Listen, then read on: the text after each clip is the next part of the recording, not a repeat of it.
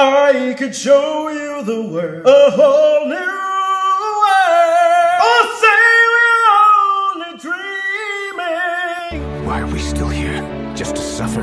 You guys have voted, not for me to sing, but for me to draw Aladdin, and I'm not talking about the 2019 version, I'm talking about the 1992 American animated musical fantasy film, the classic, produced by Walt Disney Feature Animation, released by Walt Disney Pictures, Jasmine, Aladdin, the Genie. It's going to be a lot of fun. More than my singing, I think. Throughout this video, I promise no more singing, but I will drop on you some Aladdin knowledge that you may or may not know, and I had a lot of fun drawing this in a Marvel style. Hopefully, you all enjoy. So, Aladdin was produced and directed by Ron Clements and John Musker, and the voice cast features Scott Weinger, Robin Williams, of course, Linda Larkin, Jonathan Freeman, Frank Welker, Gilbert Gottfried, and Douglas Seal. Released in November 25th, 1992 to critical and commercial success, becoming the highest grossing film of 1992. How old were you in 1992? Let me know in the comments down below. Or how many years before you were born? 1992. I won't tell you how old I was back then. I wasn't born yet. So like I mentioned at the beginning, Aladdin was voiced by Scott Weinger. Now, I remember Scott as DJ's boyfriend on Full House. You guys remember Full House?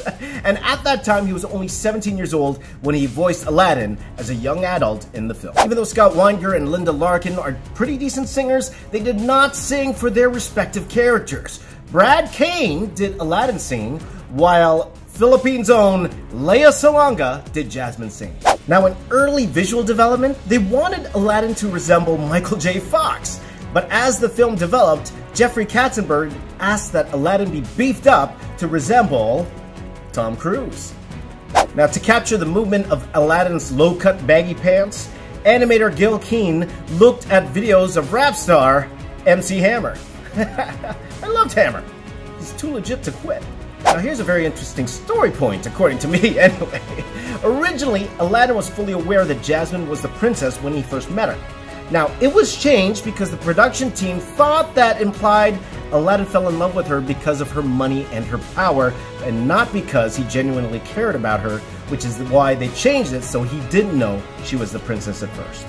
Here's something interesting. Aladdin throws an apple to Jasmine several times throughout the movie, including when they fly over Greece on the magic carpet ride. Now, this is important. Why? Because in ancient Greece, throwing an apple to a woman is considered a marriage proposal.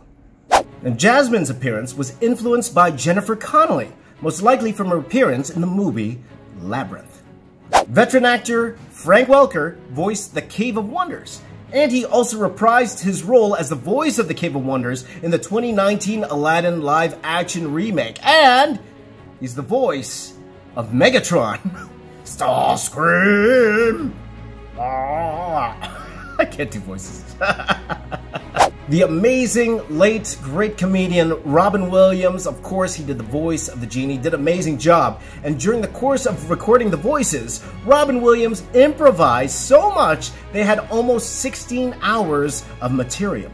And because Robin Williams ad-libbed so many of his lines, the script was rejected for Best Adapted Screenplay Academy Award nomination. Now, when it came to the villain Jafar, there were so many great actors that were considered for the role, including Tim Curry, Kelsey Grammer, John Hurt, and Christopher Lloyd. Even Ian McKellen. Ian McKellen, we know him from Lord of the Rings. But we also know him as Magneto in X-Men. And we also know in X-Men, Professor X was Patrick Stewart, also known as Jean-Luc Picard, of course. But like Ian McKellen, he also went for the role of Jafar and got it. He actually got the role of Jafar. However, scheduling conflicts with Star Trek The Next Generation movie forced Patrick Stewart to turn down the role. He said in interviews that this was his biggest regret. It was such a big regret, he campaigned to play Jafar in the 2019 live-action remake. But obviously, he didn't get the part. The part went to voice actor Jonathan Freeman. And also Jonathan Freeman, he also ended up playing the live-action version of Jafar in the Broadway musical.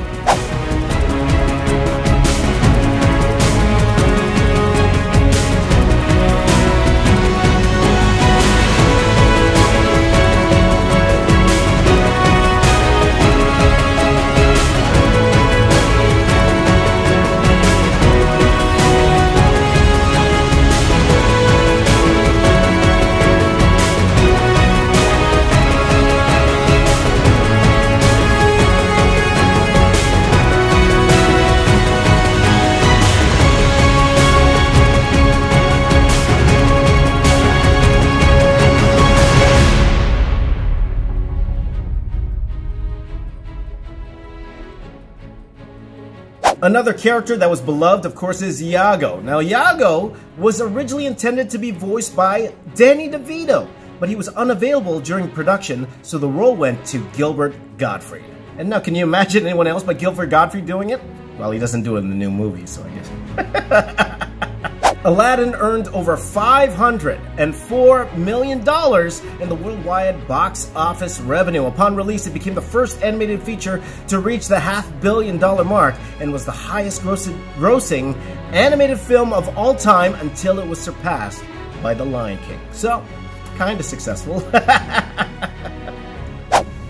So I don't know if you guys noticed this, but in the artwork, I forgot to draw the genie's ponytail. Okay, so I actually went in and drew it digitally. So added the digital ponytail. One good thing about digital, you can make a fix anytime you want. Okay, and it's not a big deal at all. But again, I drew this on a Strathmore Bristol board, 11x17 Strathmore Bristol board, just with a regular pencil. Again, this pencil here, a Sakura 129 pencil. That's what I usually draw with nowadays. I stopped using the colored pencils like I used to do, like the blue and the red, mainly because the store that I buy things at, they don't carry them anymore. So I'm actually forced to use a pencil, which is probably better for you guys because you guys can probably see it a lot better whenever I color or whenever I draw with a pencil. So maybe it's a good thing. Better for you guys, you could see it. And then, of course, inked it with microns and a permapaque marker. Let me show you that quickly. A permapaque marker, courtesy of my friends at Sakura. Thank you guys. And yeah, and then drew it. The actual drawing time probably took around 3-4 hours to do the actual drawing, mainly because there was a lot more characters than I usually did. And yeah, and then the coloring maybe 2 to 3 hours. So in total, the artwork took maybe about 7 to 8 hours in total to actually put together, but a lot of fun to do, and hopefully you guys liked the finished product, and yeah, a lot of fun.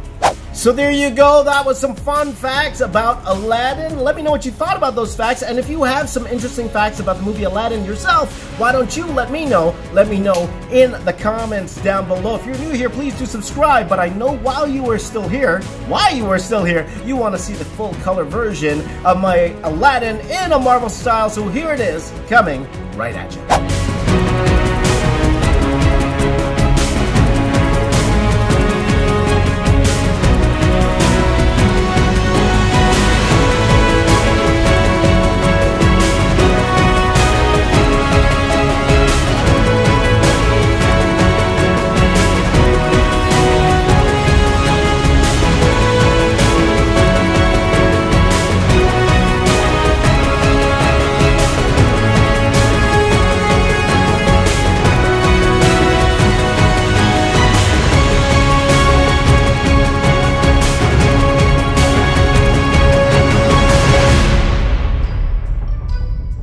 So there it is. Hopefully you enjoy it. Now I'm trying my best to actually get my content out a little bit more regularly, and I'm gonna try something new. My videos will now drop around noon, lunchtime on the Eastern side, 12 p.m. Eastern every single day on the weekdays. Okay, so weekdays at 12 p.m. That's what I'm aiming for. I'm preparing for that. I don't know if this actually got out at 12 p.m. Eastern time, but maybe you let me know if this works for you or not. But I want to have regular daily content, at least the weekday daily content for all of you guys, and I'm preparing for that because especially, you know, a lot of us are at home trying to social distance still, and still trying to take our mind off of what's going on right now, and hopefully I can provide that daily entertainment for all of you.